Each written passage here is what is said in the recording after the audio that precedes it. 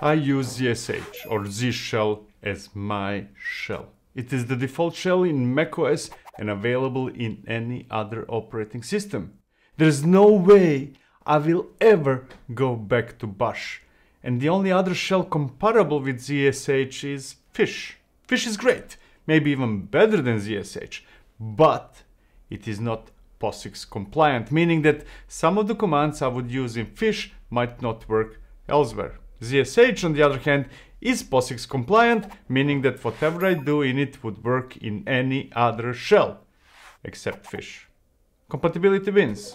All in all, ZSH is great, and I love it. However, ZSH alone is, well, it's just a shell. We need to extend it to make it truly great. Specifically, there are 3 must-have plugins. With those we'll explore today, ZSH gets transformed from yet another shell to I cannot live without it. So here it goes. Here are the 3 must-have ZSH plugins that will transform the way you work. The first must-have plugin is Zsh Syntax Highlighting. It highlights the commands we type in ZSH.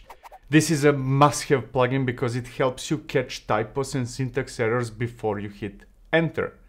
At the same time, it makes commands we type much more readable by applying, well, colors. If, for example, I type echo, I can immediately see that there is no such command since it is in red.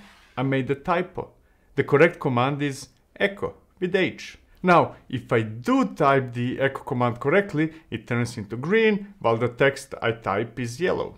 We'll execute a few other commands, not only to show syntax highlighting, but also to generate a bit of history for the plugin that follows, the one that comes next. The command is green and the arguments are in white. The same can be said for the following 2 commands.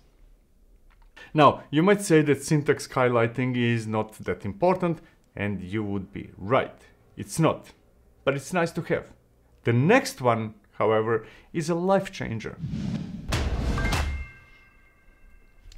The Zsh Autosuggestions plugin is a must-have. It is a time saver. Take a look at this. I can start typing a command like docker, and the last command that starts with docker will be suggested to me. If that's what I want to run, I can just press the right arrow key to complete the command. In some other cases, I might not want to rerun the last command that starts with docker, but some other command that also starts with docker. If that's the case, I can just type docker, hold the option key, and press the arrow key right twice to reach docker container run. Now, that's not the command I want to run either.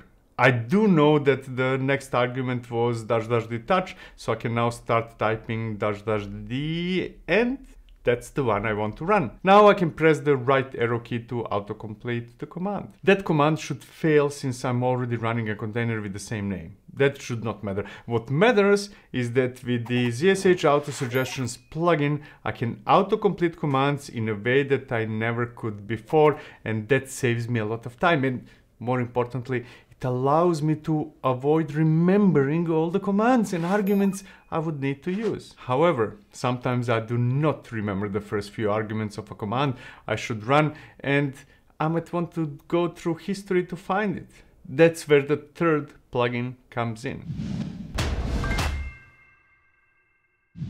Typically, I would execute the history command and pipe the output to grep to find the command I'm looking for. With Zsh History Substring Search, finding commands from the history becomes much easier and faster. Let's say that I would like to list all the containers and that I bumped my head earlier this morning and forgot the command to do so. I can start typing docker container and press the up arrow key to go through history until I find docker container ls and just press the enter key to run it. Now, to be clear, that was a silly example. Save from having amnesia, I would never forget the ls command, so let's try something that I would likely forget. Let's say that I would like to run alpine container that sleeps for a second.